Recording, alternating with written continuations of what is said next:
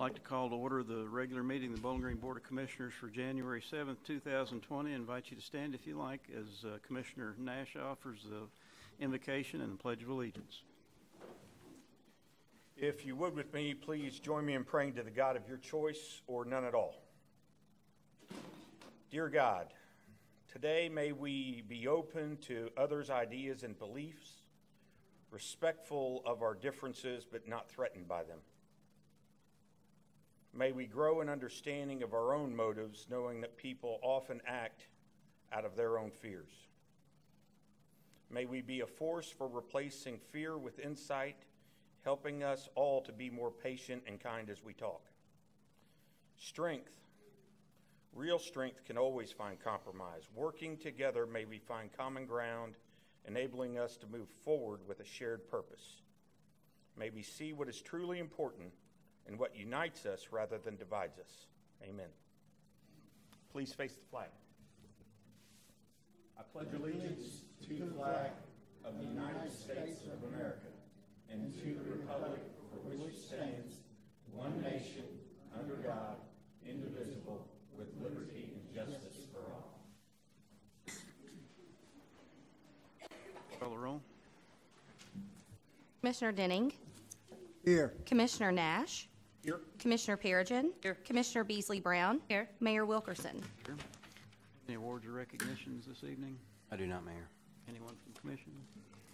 Have any comments tonight? I just want to comment on the fact that there is no such ordinance that's floating around about no flip-flops worn by males over 18 years old. That is totally false and fake, so disregard. So. No death penalty. No death penalty for the fourth offense. That was sent to me. Is it legit? Approval of minutes from our regular meeting on December 17th, 2019. Moved. Second. Motion by Nash, second by Beasley Brown. Are there any additions, deletions, or corrections? Please call the roll. Denning. Yes. Nash. Yes. Perigin. Yes. Beasley Brown. Yes. Wilkerson. Yes. Municipal Order 2020, number 1. Municipal order approving the promotions of John Balance, Chris Durbin, and Ron Renner to the position of Company Commander, and Chad Ennis and Esmir Farizovich and Chase McKee to the position of Fire Apparatus Operator in the Fire Department. So moved. Second. Motion by Nash, second by Perigin. Mr. Oswald. Due to some transfers and demotions and retirements in the fire department, we have some opportunity for promotion tonight to company commanders and fire apparatus operators. I'd like to ask Deputy Chief Gillum to come forward and present his recommendations. Mayor and Commissioners, it's a pleasure to be here this evening to present recommendations for promotion for 6 positions which have been created by recent retirements in the Fire Division. Promotional testings for each of these positions was completed in the fall of 2019. 5 members competed for testing process for Company Commander and 18 members for Fire Apparatus Operator. Promotional testing for these positions consisted of a written exam and assessments of members' performances while conducting multiple tasks related to the positions that they are pursuing. As you know, the fire department works diligently to develop our members and prepare them for the next level of their career. The members I'm recommending for promotion have pursued opportunities, attended training, and completed professional development courses in order to be presented here tonight. They've obtained numerous certifications and credentials to validate their time and effort. They possess the knowledge, the skills, and the abilities to advance within the Bowling Green Fire Department. With that, I am pleased to recommend the following members for Company Commander. Ron Renner. Ron, can you give me a second? Tonight, Ron is accompanied by his wife, Paula, and his kids, Brody, Bree, and Addie. John Balance. Tonight, John's accompanied by his wife, Katie, his kids, Ryan, Reagan, and John Reed. And then Chris Durbin. Oh, there you are. Chris Durbin is accompanied tonight by his wife, Laura, and then his girls, Piper and Paisley. Thank you. You guys can be seated. With these promotions, they will create openings for Fire Apparatus Operator, and I'm pleased to recommend the following firefighters. Chad Ennis. Tonight, Chad's accompanied by his wife, Jenny, and his kids, Addison and Tucker. Chase McKee. Chase is accompanied by his wife, Katie, and his kids, Lily and Callum. And then Esmir Farazovic.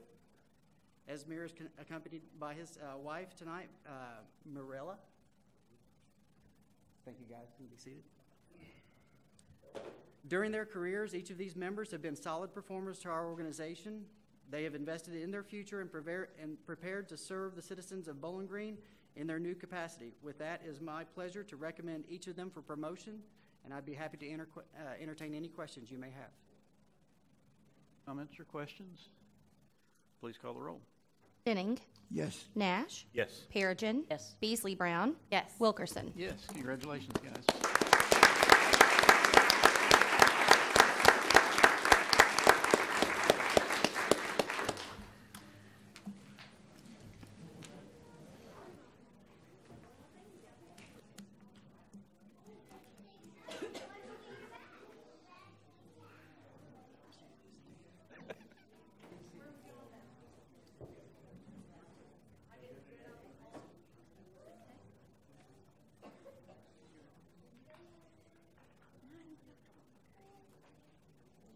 That's right. We're left with Wes and Ben. All right, Municipal Order 2020, number 2. Municipal order approving the probationary appointment of Daniel Brown to the position of police officer in the police department. So moved? Second. Second. Motion by Nash, second by Perigin. Mr. Mizel? We are currently in search for 8 police officers. We're short by 8 due to some leaves, transfers out. But we have an opportunity here to hire a certified officer, which is rare when one shows up on your front doorsteps. It's a great opportunity. Mr. Daniel Brown is currently a police officer at WKU, has served there for 2 years, also served some time, 3 years at KSP. He is also a veteran from the Marines, served for 6 years for our country, and we are recommending him to be appointed as police officer tonight. Aaron Holsey is here as well as Deputy Chief Bowles to answer any questions you might have. Is Mr. Brown here? He could not make it, sorry. Any comments? Probably working. Any comments or questions? Please call the roll. Denning. Yes. Nash. Yes. Perigin. Yes. Beasley Brown. Yes. Wilkerson. Yes, and congratulations, Mr. Brown. Look forward to his work, too.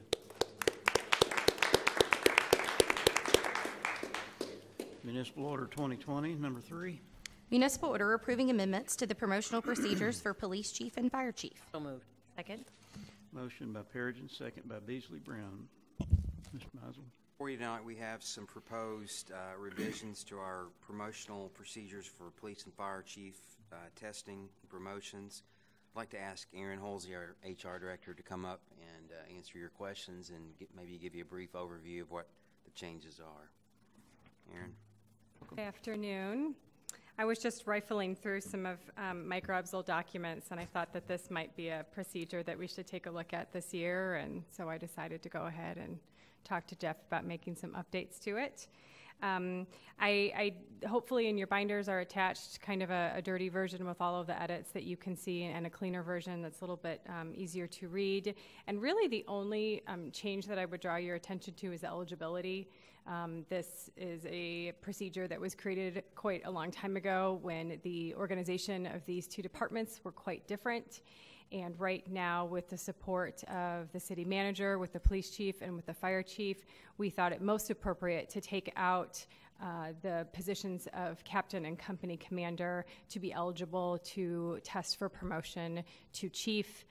We right now in police and fire both have 2 deputy chief positions and 4 assistant chief within the police department, 5 within the fire department. We think that there are ample candidates within those positions, and if there are not, we might be in a position to have to search outside the city. So that's the main change. I think that you'll see The change to the assessment centers isn't really a change in the assessment centers. It's really just describing how we actually do it a little bit better, and some other additional selection criteria that has also been used in the past but wasn't actually listed in here. So just some kind of updating the language and whatnot.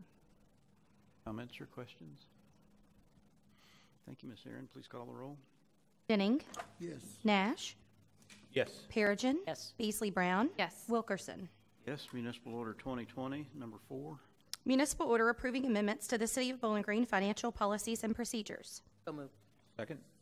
Motion by Perigin, second by Nash. Mr. Mizel. During the 2019 General Assembly, there was a House Bill 69 that was passed that gave local governments like us more options on our investments. We've been kind of tied down on what we can do with investments. This kind of opens up some things for us.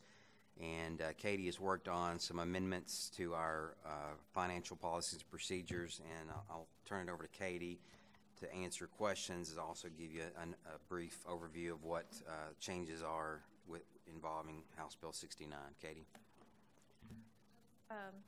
The manager mentioned most of these changes are part of a cleanup to match what the legislation provides. They expanded the ability for local governments to be able to invest in equities and corporate bonds, so we've added that language. There were a couple other options that were in state statute we didn't previously have in our policies that we've also decided that we could add just to expand the toolbox, not that we would necessarily take advantage of them right now, but down the road and in the future, if we decided it was prudent, we would do that. And there was one other change dealing with certificates of deposit. We have to now utilize a Kentucky-based banking institution or investment firm that holds the certificate. We can no longer have CDs that are outside of or held outside of the state of Kentucky. So that's a particular change that was added. So we had to update our language for that as well. Questions? Please call the roll. Denning. Yes. Nash. Yes. Perigin. Yes. Beasley Brown. Yes. Wilkerson. Yes, Municipal Order 2020, number 5. Municipal order approving and authorizing the mayor to execute a lease agreement with SK Power Sports Promotions, LLC, for a portion of Glen Lily landfill property. So moved. Motion by Nash, second by Perigin. Mr. Mizel. Just a brief chronological history. A few weeks ago, I got a call from Mr. Josiah Head, who is with us tonight with SK Power Sports. They are working on an event, hoping to bring it to Bowling Green, the Grand National Cross Country event, motorsports. And they were looking for a location, and they thought they had some property locked down for this event, and that kind of fell through. And so they started looking at our landfill property out on Glen Lily Road and caught some interest on that. We have 266 acres out there, of which roughly 30 acres or so is our landfill. And so we got to talking more. I involved also Matt Powell, of course, on all the technical questions of the landfill. Gene has helped me work on this, as well as Greg Meredith and Dave Weisbrot.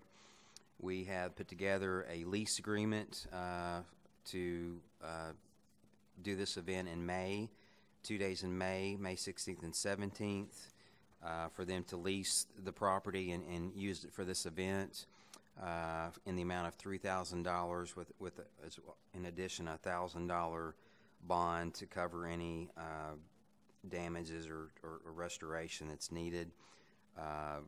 SK has an agreement with GNCC as well, and Mr. Head can give you details of that agreement, but we feel like we have locked down most of the things we need to involving this property and the use of it in this agreement, as well as the insurance coverage.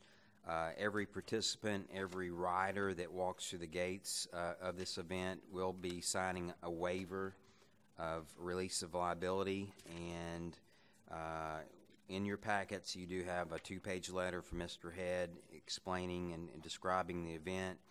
but I'd be willing to turn the mic over to Mr. Head if he wants to come up and kind of give you a brief overview of what all this event entails and can answer your questions.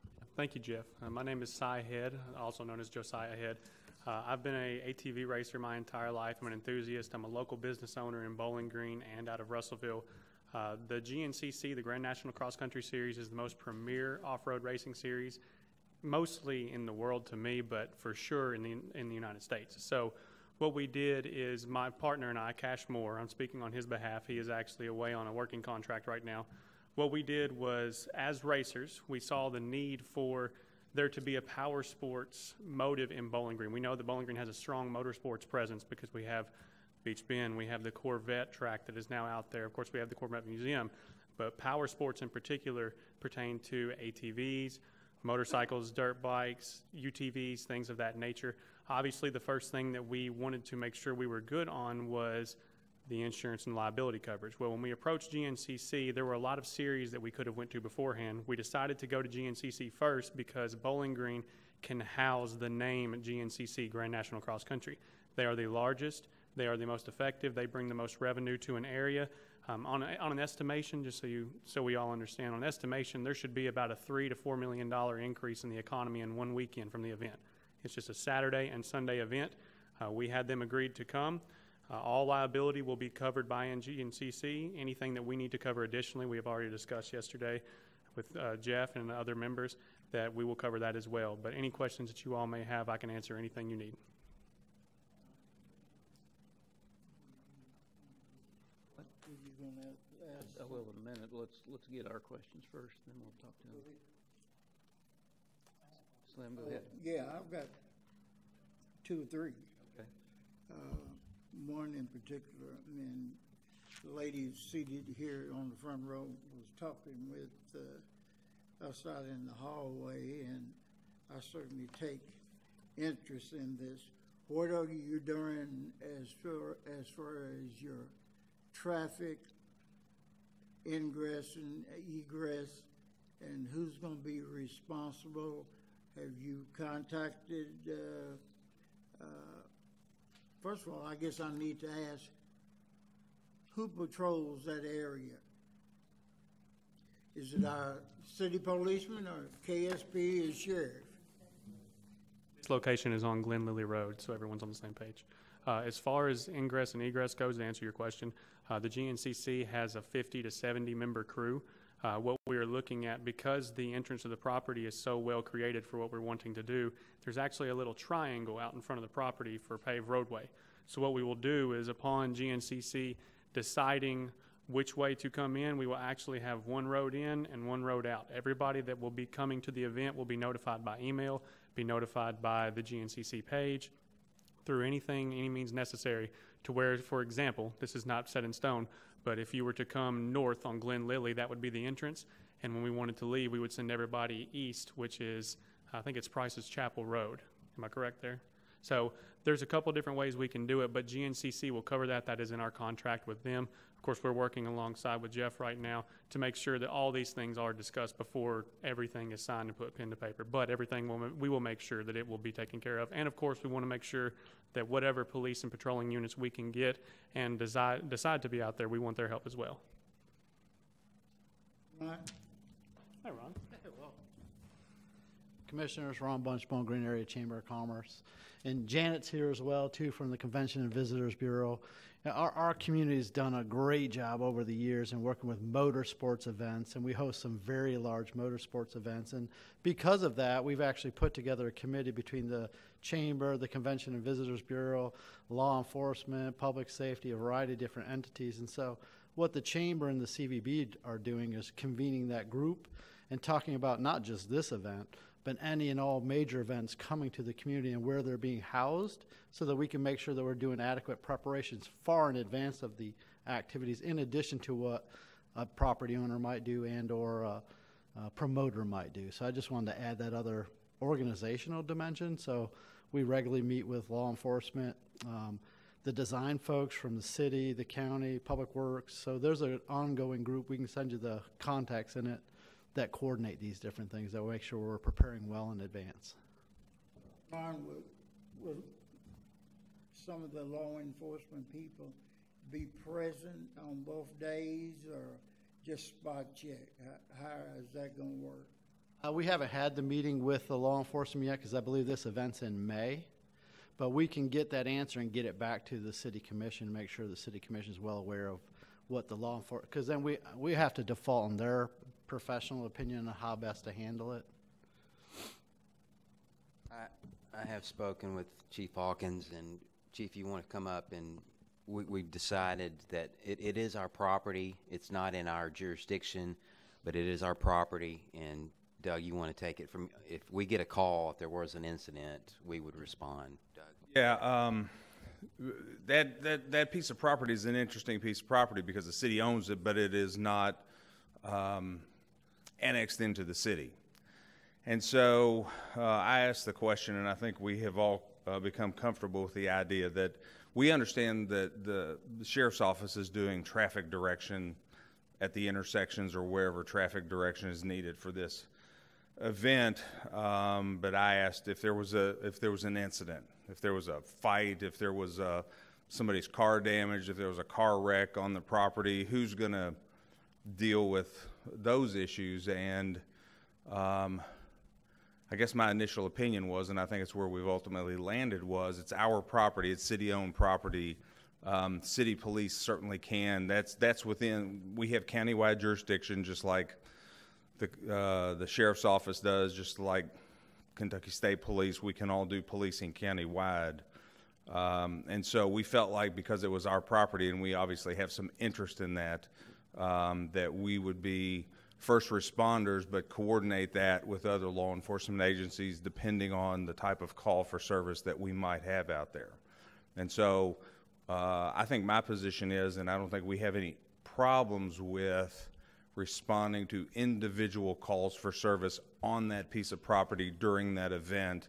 Typically nobody occupies that property, and so typically this is not an issue we even have to deal with.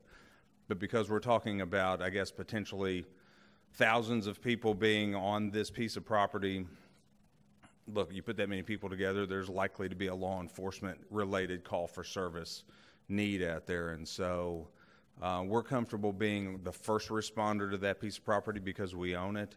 But if there is, depending on the nature of that call, we would also then request assistance from any other appropriate agency that might be needed. So I think that's the position we're taking right now. My questions more deal with liability and planning of the event, and the calls that I've gotten about this have all been about, is the city accepting some liability for people riding in a sport that is not, or is more dangerous than, say, swimming. And so, pardon me? Or skateboarding. We found one. Hey, we found one.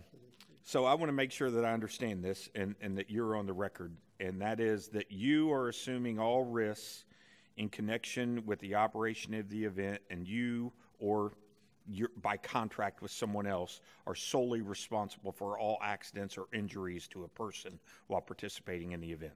We are responsible, the city is not. Right. And if the city receives some kind of notice, some kind of legal notice, you will appear and you will take over that process as it relates to an injury or an accident that happened on the property. In particular, it may not be myself personally, it will be myself, my partner Cash, and then on behalf of GNCC as well, the Grand National Cross Country Series. Right. And I know the city manager has already mentioned it, but every person who participates in this is going to sign a waiver that says they recognize they're participating in a somewhat dangerous sport, and they accept all liability to themselves that would happen while participating. Sir, and actually the way that we're going to coordinate that even more effectively than the rest of the series does is the property entrance. I know, most of you may not have seen the property yet, but the gravel that aligns the right side of the property, the straight shot, as soon as you pull in, is nearly a quarter mile before it ever even begins to turn. And that is straight gravel. So what we will do is we will line fencing, rope, I say fencing, but I actually mean, stakes into the ground, pull rope along the left side so that no vehicle coming in has the opportunity to turn left into the field at all. What they will do is they will travel their way a quarter mile. One, that will give us the opportunity to line up as many rigs as you can imagine. But two, what that will do is each individual vehicle will pass someone who is at the very front and is handing out not only a clipboard that says you're responsible for yourself, of course, but two, once every single person signs that, then the people that have come through and decide to race, the people that have come there to race, will also go and check in and register for the race and sign a completely different document stating not only they're responsible for themselves as a spectator, but as for a racer as well. It's many, many pages of documentation. Of course, this is an AMA-sanctioned event, the American Motorcycle Association. So once again, there's not been an issue that I've known of in recent history with GNCC where anyone was hurt and GNCC became liable for that because of the documentation that we have upon entry of the event. Second comment is that, as I understand it, as it stands now, that's also the same weekend that Western Kentucky University is going to have graduation and commencement. So I'm glad to see that tourism is involved because hotel rooms are going to be at a premium with even more people being in town than normally would. Sir, and that was upon, just so we're all on the same page, when this was first discussed, the very first meeting that we had, of course, we had Ms. Janet Henderson in the room on behalf of the CVB, and we had Ron Bunch. Ron and I have been friends for a very long time. But in that discussion, we, of course, were making sure, of course, Janet's one initial deal was if we bring this many people into Bowling Green, we want to make sure that the gas stations are aware. We want to make sure there's enough ice. We want to make sure that all the hotels, we've already started blocking rooms for the hotels. So all of those things, once again, we're making sure that we're coordinating this with every entity of the city as much as we possibly can. And with the guidance of Ron, Mr. Ron Bunch, Chamber President, I think we've pretty much covered all of our ground so far. Great. And then lastly, mine is just, and I don't even know who to thank, but I like that everybody was willing to work together to see this come to fruition. I remember a time, at least in my opinion, that we said no to a lot of things because they were out of the box or different, or we were going to have to do extra work to them. I think the idea that we're trying to find ways to say yes rather than say no is a positive sign for Bowling Green. I agree. I wanted to say thank you to everyone as well, especially Jeff. He has worked very hard in making sure we coordinate this properly. Do we have any other questions? I got a couple. Mine. I guess the first question comes to mind is we own the property. Can we not annex that into the city? No? Oh. Okay. Well, sometimes we can get creative with those things, but it would be nice for our own property to be within our own community. I was going to ask about graduation day too, because I work at a pretty local hotel. It's close to Western, and we're already sold out for graduation. It's the way it is. But Janet, are we not a sold out community on graduation day for Western Kentucky universities? Pretty much. Let me clarify one thing as well, and it's something that we cleared up yesterday in our meeting that we had yesterday afternoon. But the majority of the people that are going to be coming to these races, they're going to be driving $70,000 vehicles, $150,000 campers. They will pull very gently and slowly onto a campsite as they're worth more than most homes are, and they will stay the night in their camper, in their truck, in their RV, whatever it may be. So that alone will take a lot of the heavy load off of the hotels. But that's not saying that most people that aren't racing, they will seek hotels. They will. And we know that, and that's what Janet's already prepared for. So I hope that gives you some type of comfort. Right. Well, I didn't know what our occupancy rate is in our hotels in Bowling Green. I know Janet would in Bowling Green for our commencement. Another weekend would be great. I love that. Selfishly. Jesus is coming, but if he could pick another day, that'd be awesome. Right. I don't know that I would equate this to the coming of Christ. But I wanted to just make a comment on that. Really, is about the timing of it. For us to have GNCC coming to Bowling Green this year is phenomenal. It is a huge lift. We went from not even being on the map at all to having the Premier Series put us on their dates for 2020. But on that line of thought, we're in the business of growing business. Tourism's in the business of booking more hotel rooms. So ideally, we would have had a date that we had low vacancy, low attendance, and then we could fill it out. But the reality is we're building a following for this. So, one, we're very fortunate to have it this year. I just wanted to say that after having talked to the head of GNCC, that Chamber and CVB working to get that lockdown. But the vision is for this to grow over time. So once GNCC comes here and has an exceptional time here, staying with chamber partners, eating with chamber partners, doing all those other things, frequenting the CVB membership and the hotels and all the other stuff, we're hoping to bring other events, other series, other things to really build this, much like the CVB has done with motorsports, where you have a variety of different car shows during the year, filling up hotels and eating food and buying gas and doing all the other great things all other times of the year. This is just the first in what we hope to be a series of things that happen here. So I just wanted to add that bigger context to that, because I thought I had a feel for where your question was coming from. Working in the business, I understand, and part of, I trust Janet in the CVB. We work very closely together to know if we have capacity in Bowling Green, because part of what creates that experience here in Bowling Green is being able to stay here in Bowling Green and not have to commute to, say, Nashville. And some of our events they have to, because frankly we don't have the capacity.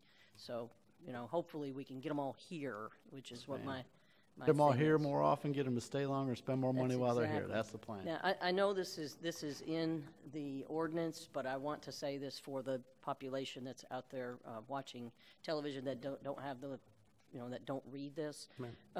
This property will be put back to its original state after you're done with it. Say a little bit about Ma'am, that. so the original intent when we spoke with GNCC is, if we find a property and we host an event on this property, what happens after the property has been used? Well, the very first thing that they told us, they laughed and they said no issue. And then when we got more specific details, it was in our contract with GNCC, if anything, so say for example, it's May 16th, 17th, Noah's Ark type of flood comes, and it just gets crazy. Even if, and just so we're all clear on the same page, we discussed this yesterday, we will not be partaking any motor vehicles on top of the landfill area. So landfill area is actually only about 10% of the property. We're more interested in the woods. We're working with the other people that are surrounding the property to obtain more property to use. So to give you a general idea, when the GNCC comes, we will go into an open field section, one that was not once used as landfill. We will put hay bales up. They'll be wrapped in sponsorship things. They may say fly racing, moose racing, and they will race around them, and then they will drop off in the woods.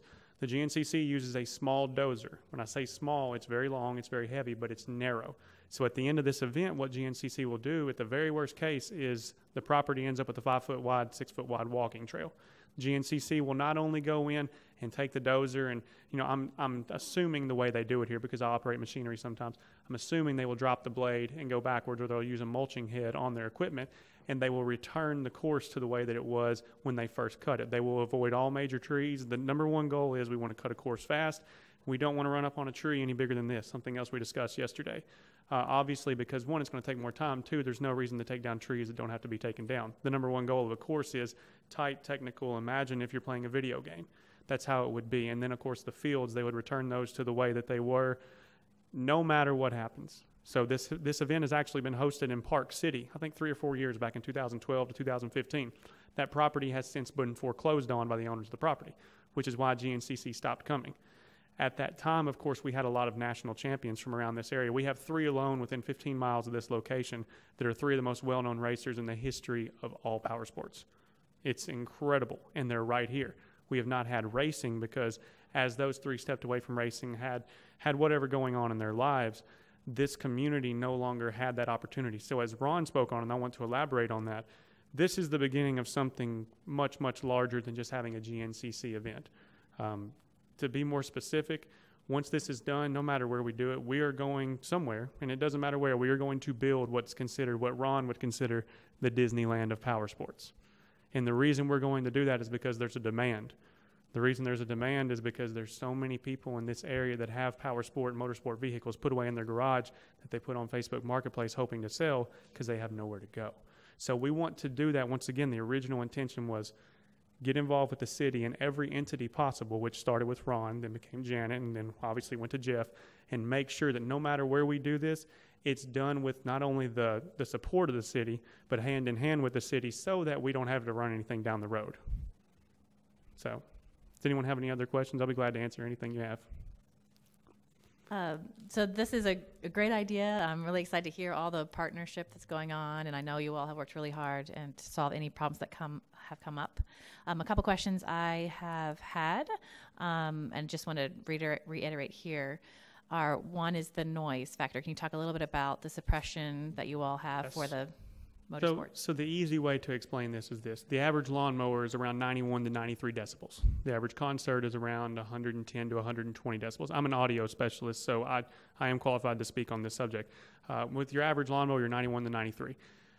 On ATVs, on motorcycles, what the GNCC requires when you sign your documentation, when you come in, is that you will run a silencer, a spark arrestor, so it serves two purposes. Not only does it quiet the exhaust down, but it also serves as a spark arrestor, which means it keeps anything from backfiring out of the exhaust, meaning flames, which obviously helps when we're trying to prevent forest fires.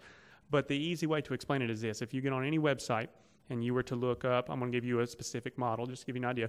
If you were to look up a 2018 Yamaha YFZ 450, that's an ATV, and you were to get on FMF's website, which is one of the main exhaust producers, they're going to say that when their quiet core is in, their silencer, their spark arrestor, however you want to call it, it's not going to be but about the same exact loudness as a lawnmower.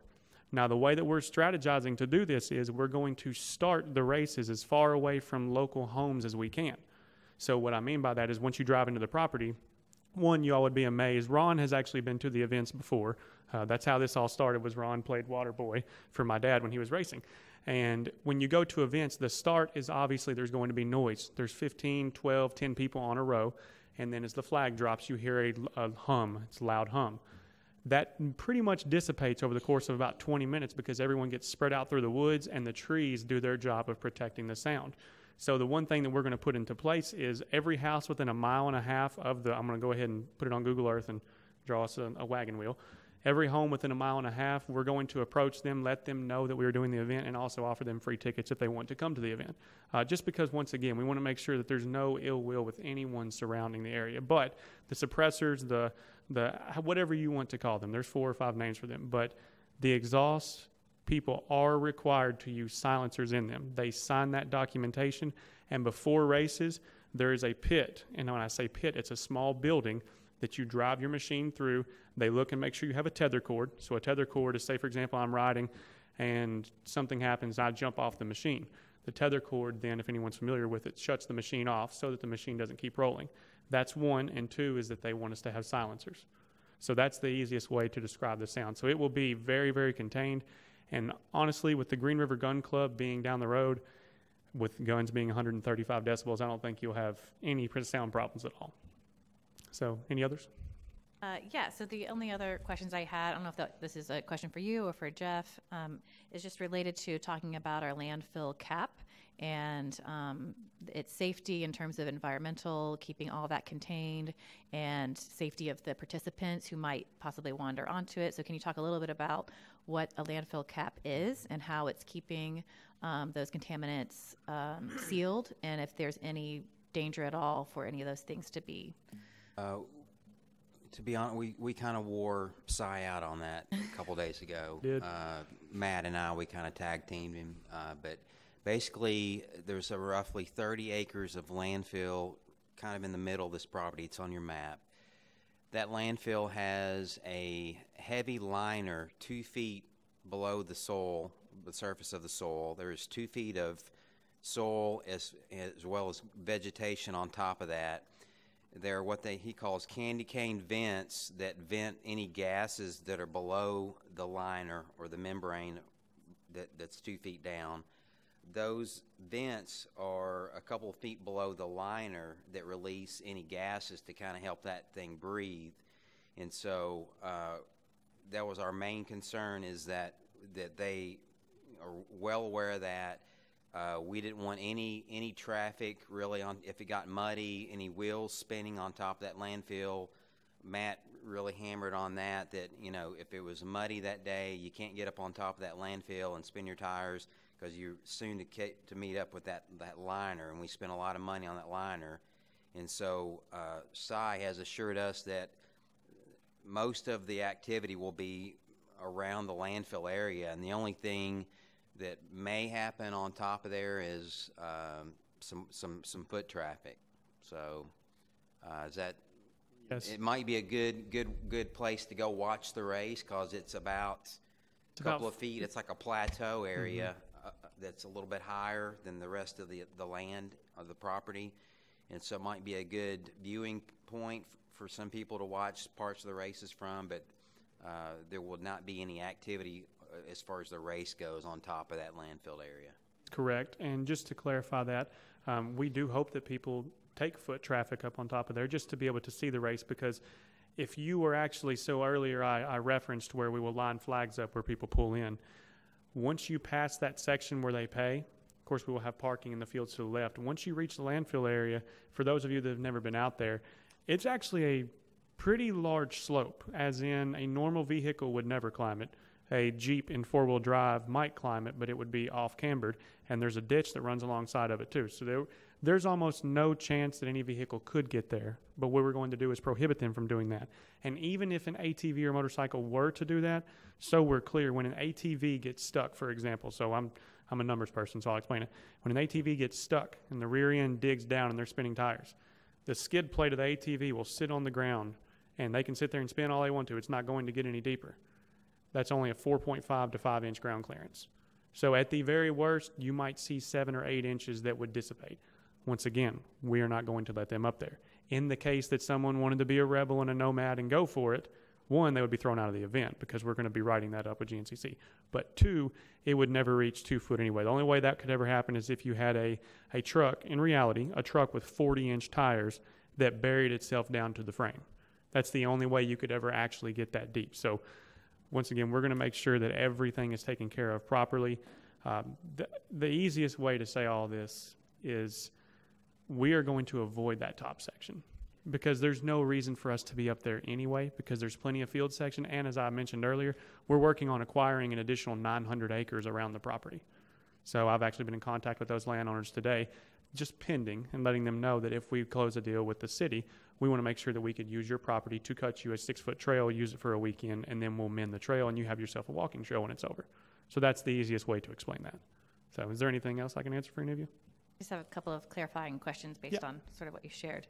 So how far down are the tops of the vents then? Because you said that's higher than the liner. The vents are like this, 2 feet above the surface, and they're turned down so water can't get down in them. So they would vent out, but they're also around, Matt says they're at least 2 feet or more, probably even said further, typically 3 feet. Maybe 3 to 4 feet below the surface, below the liner. So they're roughly 6 to 7 feet long, but only maybe 2 feet of them stick out on top above the surface.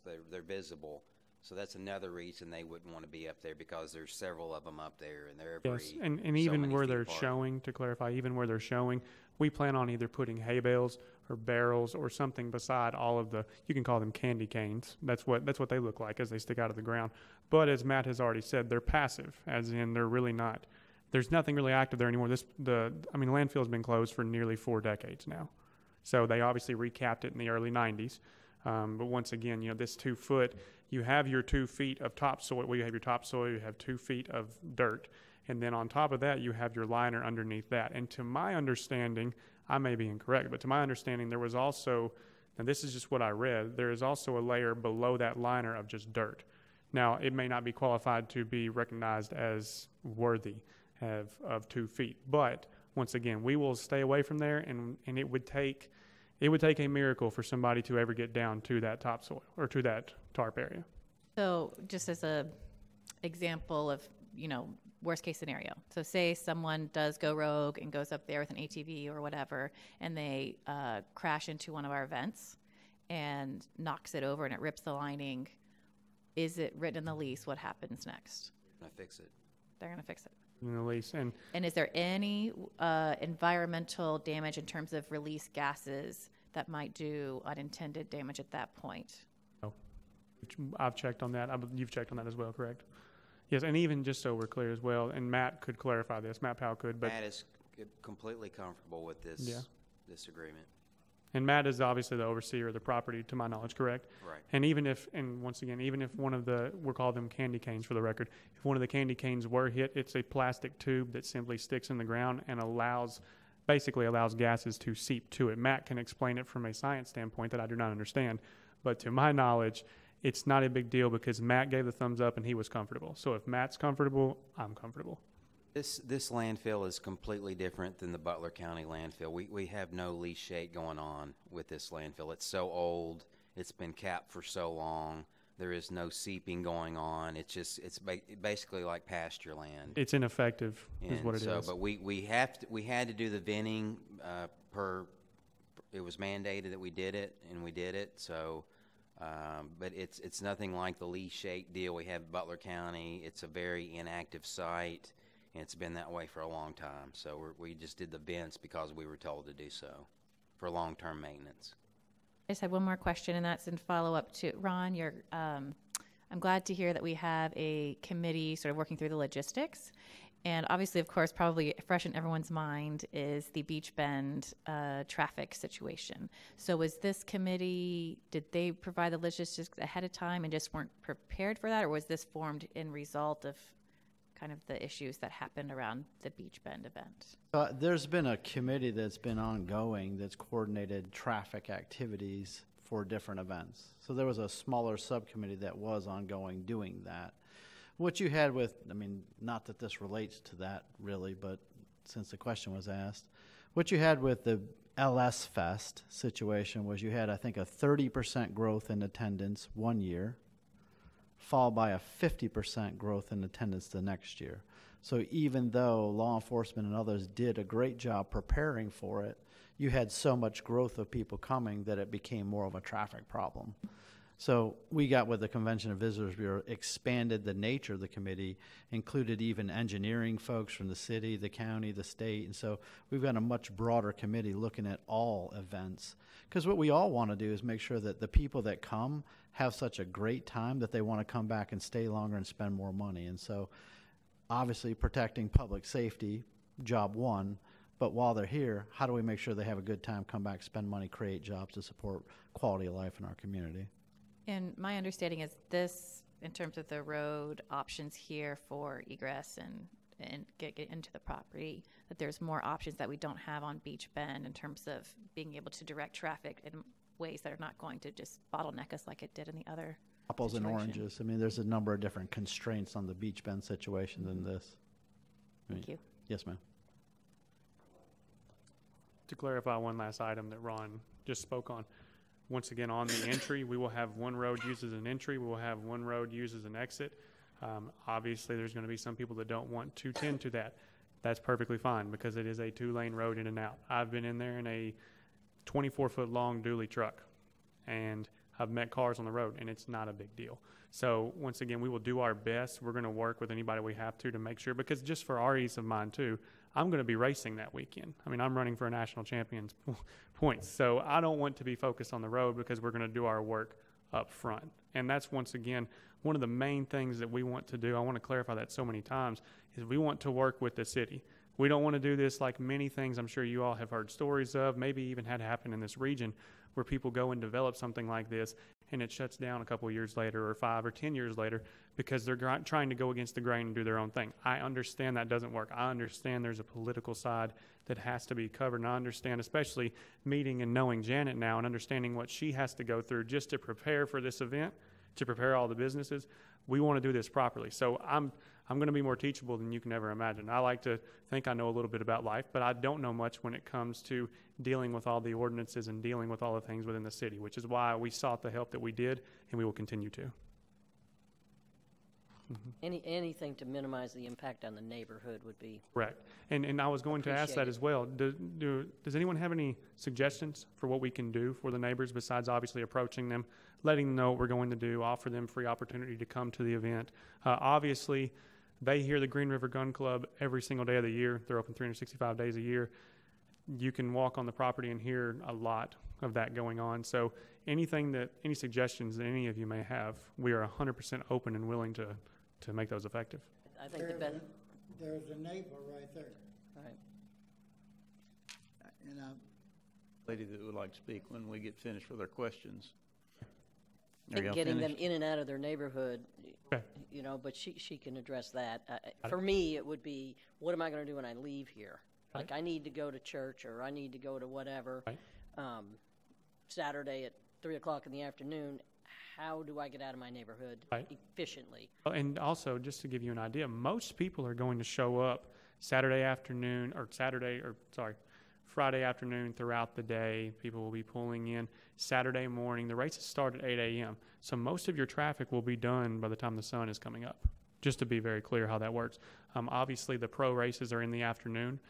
There will be a lot of people that race on Saturday, and they're gone. There will be a lot of people that race on Sunday, and they don't show up until Sunday. So it's not like there's going to be X amount of people. The maximum amount of people will never be there all at the same time because people will continuously go. And I know that may sound like a bad thing, but when there's single vehicles leaving, it's not like we're going to have lines and lines. It's not like LS Fest. I went to LS Fest. I'm a big LS Fest fan. I sat in the traffic. I remember what it was like. Of course, it wasn't a big deal to me. I understood that was part of the event. And then immediately after, I remember Ron speaking on growing that aspect of being able to then grow the event further. So we're open to anything. Once again, we're going to do our very best, but we also want the help of anybody that's willing to get involved. Y'all finished? Yes. Em, I think you had some comments for us. Would you like to speak? You're okay? Yeah, come up to the microphone so we can hear you.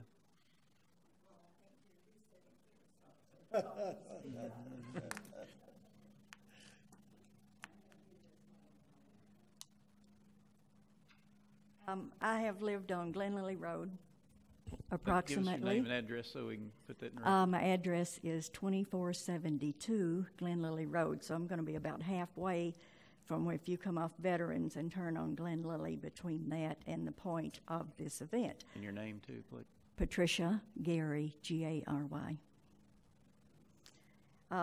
My concern is not the event. I love car things. I always have. When I met my husband, my future mother-in-law told me, said, you know what his first word was not mama or daddy, mother or father. It was car. So when I knew of him, he had a 58 Corvette and he had a 1930 Model A Ford Roadster. He would drag the Roadster and he would pull it with the Corvette with the tow bar. You can imagine how funny this was. I assisted him sometimes till he kept running out of gas going down the drag strip. Since then, once all the children were involved and so forth, we used Model A that was considered a street rod, which is modified to drive to today's standards, and go to Minneapolis, St. Paul, Gatlinburg, Tennessee, Muscle Shoals, Alabama. You've not traveled till you've traveled in a Model A going all the way to Minneapolis, St. Paul. We also were lucky enough that a Corvette came into our life we thought was a 54, and when he got it home and we read the number, it was a 55. That's the second rarest production Corvette made. So we traveled in it all over this part of the United States. We started a street rod club for fellow participants like us. We were ecstatic when we heard that the Corvette plant might possibly come here. I've worked with them doing T-shirts from all over the United States, all over the world. That was quite a chore. Enjoyed it. We've got Corvettes Limited here that I'm a founding member of. When we heard the museum was coming, oh my goodness. They were talking about doing it in Australia. They were talking about doing it in Germany and whatever, and I'm going, but we have the Corvette plant here.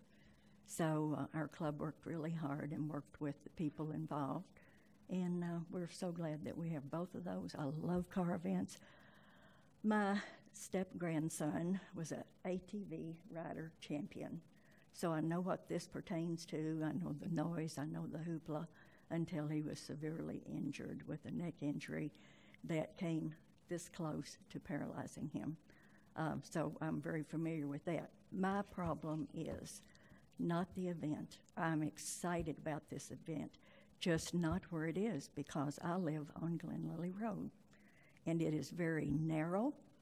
There's broken off spots on this road in front of my house. When I call either the state police or sheriff department when I hear of a wreck down there by the sound, and they'll say, Miss Gary, you have another wreck in front of your house. And I said, yes, I do. Is anybody hurt? Do you need an ambulance? But, of course, they send the fire trucks and the police. My concern is there is no shoulder on either side of the road in that area, as there are no shoulders on the road in a lot of places going from Veterans to the location of the show. Every day when I have to pull out of my driveway, I roll my windows down, I shut the air or heat off, whichever, no radio, and I sit and listen going, I don't think I hear a car, and I have to gun it to get out in my road, and sometimes look up and there'll be one right on my back bumper, and your heart does this. But anyway, it's not the event. It's the location and the people that live along this area. You're talking about possibly bringing in large trucks. There'll be vendors coming in, not counting the campers and so forth.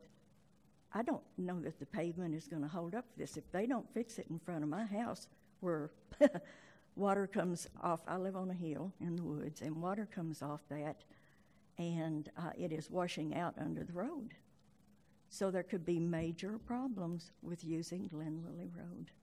And that's my big complaint. There's straight stretches, and these people that are unfamiliar with Glen Lily, all at once you top a hill and there's a curve right there and you don't know it.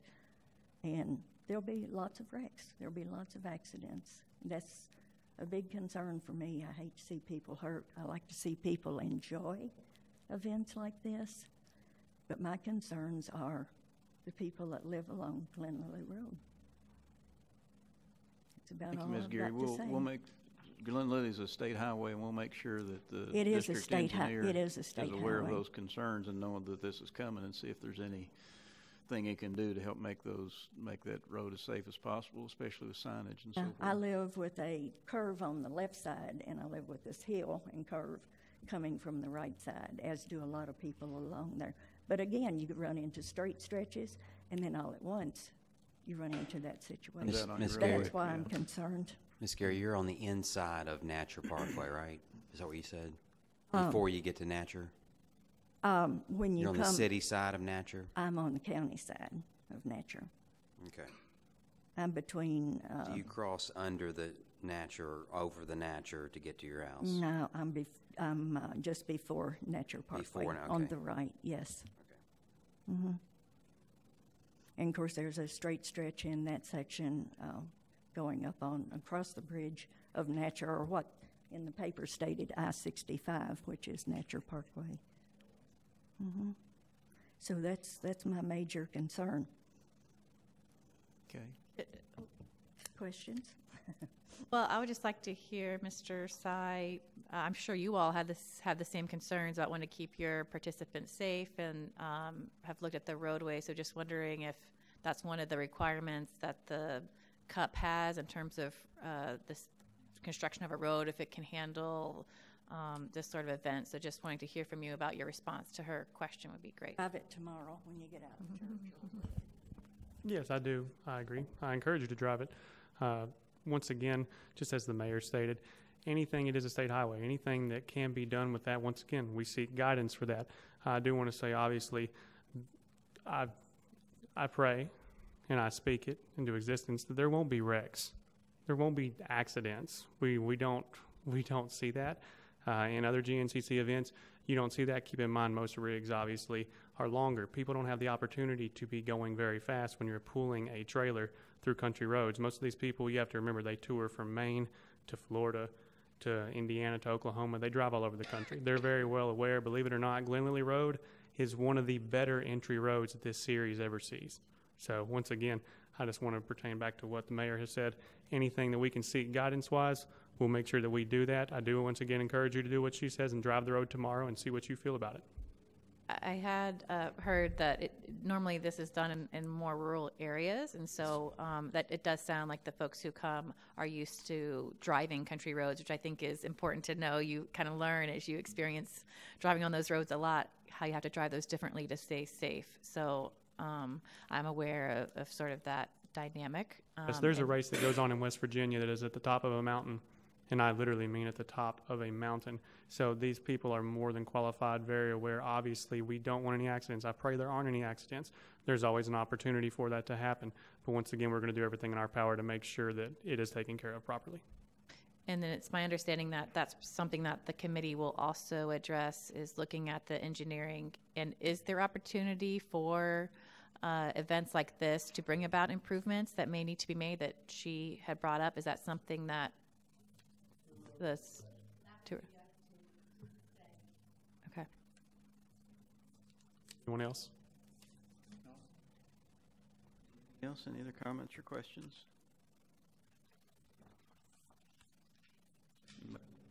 Please call the roll. Denning. Yes. Nash. Yes. Perigin. Yes. Beasley Brown. Wilkerson. Congratulations. Thank you. Second reading of ordinance BG 2019-54. Ordinance rezoning real estate. Ordinance rezoning tracts of land containing 3 acres from AG Agriculture to HB Highway Business in RM4 multifamily residential located at 0 and 721 Plano Road, presently owned by Stan Dar with Ben Hansborough as the applicant. So moved. Second. Motion by Perigin, second by Nash. This is the second reading of a unanimous recommendation from the Planning Commission. Is there any further comment or questions? Please call the roll. Denning. Yes. Nash. Yes. Perigin. Yes. Beasley Brown. Yes. Wilkerson. Yes. Second reading of ordinance BG 2019-55. Ordinance rezoning real estate. Ordinance rezoning a tract of land containing 0.14 acre from GB General Business to CB Central Business located at 875 Broadway Avenue, presently owned by Michael Poston with Mike Cornelius as the applicant. So moved. Motion by Perigin, second by Denning. Again, a second reading of a unanimous recommendation from Planning and Zoning. Are there any further comments or questions? Please call the roll. Denning. Yes. Nash. Yes. Perigin. Yes. Beasley Brown. Yes. Wilkerson. Second reading of ordinance BG 2019-56. Ordinance rezoning real estate. Ordinance rezoning tracts of land containing 0.38 acre from GB General Business to RM4 multifamily residential located at 1224 and 1228 Indianola Street, presently owned by Choice Rental Properties, LLC. So moved. Second. Motion by Perigin, second by Nash. It's a nearly unanimous recommendation from Planning and Zoning, 11-1. Is there any comments or questions? Please call the roll. Denning. Nash. Yes. Perigin. Yes. Beasley Brown. Yes. Wilkerson. Yes, that's the last item on our agenda. I don't see any members of the public here, so we'll close the meeting at the next scheduled meeting for January 21st, 2020. Thank you for tuning in.